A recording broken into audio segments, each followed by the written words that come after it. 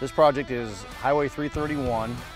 We came in to widen the road, place gravel, pave, and create a turn lane. We don't have a project that we don't include GPS and grade control. It's not something that we go without. It just speeds up the process. You don't have somebody coming out here and driving hubs for everything. Eliminates that.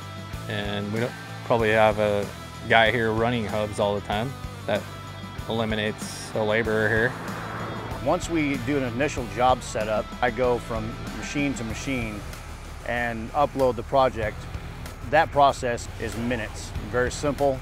The screens and the tabs that you use are consistent across the board, so we can go from a dozer to the grader and use the same operator.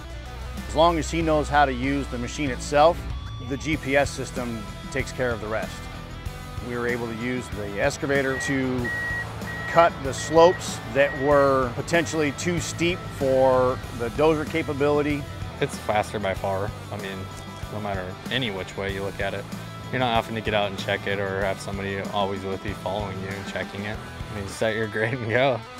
Then we would place gravel on the prepared subgrade and use a John Deere 772 to blue top the entire project prior to paving.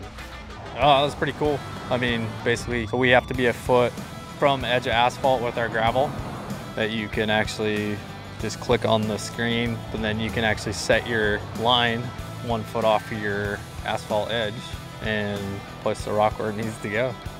We've eliminated so many steps because it's all on one screen and one machine can do the entire road from side to side and end to end.